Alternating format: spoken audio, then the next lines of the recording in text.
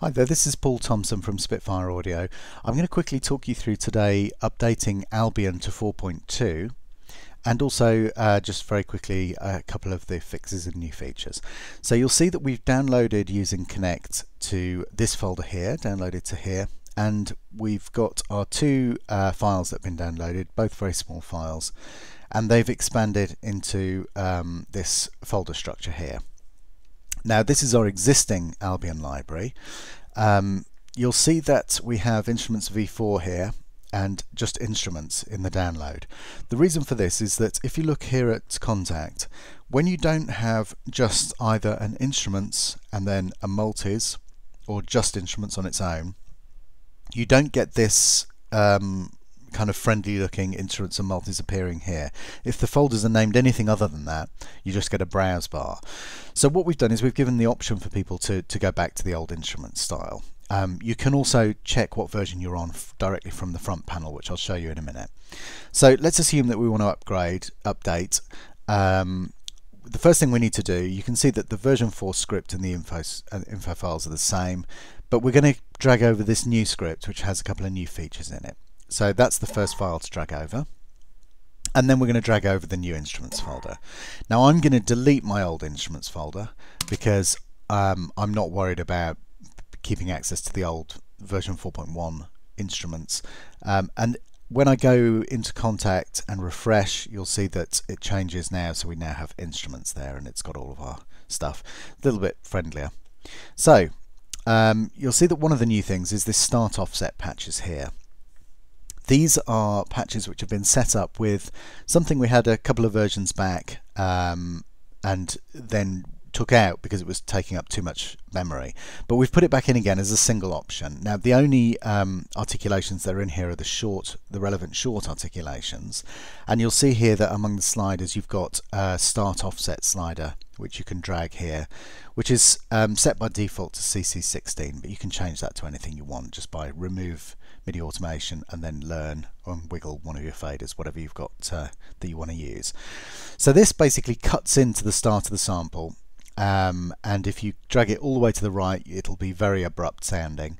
So you can get a much tighter sample start if you want to do something that is much more rhythmic and faster. This can be a great way to tighten up the starts of all of these samples. So that's one new useful little thing. Some other things that are in here in the kind of change log that we have are we've got the FX sequencer, which was not working on some of the patches, is now working correctly. The ostinatum no longer has issues in two-handed percussion mode.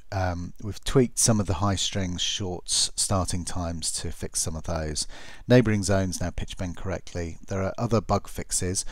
In the longs, the normal longs in here, we've added the hard attack available when you play the keyboard hard, so you've got two different attacks there, and we've added UX support to the majority of the articulation types. So if we go back into the high strings patch, I'll show you where that appears.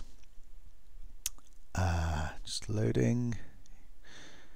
Okay, so you'll see down here you can lock to UX. So that is our new CC system, whereby a single so for example here it's set to 32 for the UAC there. You can right click that, you can change that to whatever you want, but that's what it's set to. And then for example you can see the spec on our website, but for each value of CC32 when you're locked to UAC, it will basically control which articulation you switch to. So a certain value will switch to a certain articulation. One of the advantages of this, if you're using your iPad with Lima or Touch OSC or anything like that, is that you can send a continuous controller message in your sequencer by pushing a button on your Lima if you've got it set up like that, and then wherever you click in your sequence, it will pick up that value, so it'll switch to the correct articulation. It's got that is an advantage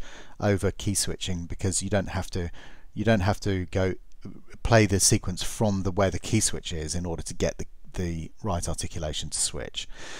Anyway, you can read more about that on our website, but that's how you update to version 4.2 of Albion.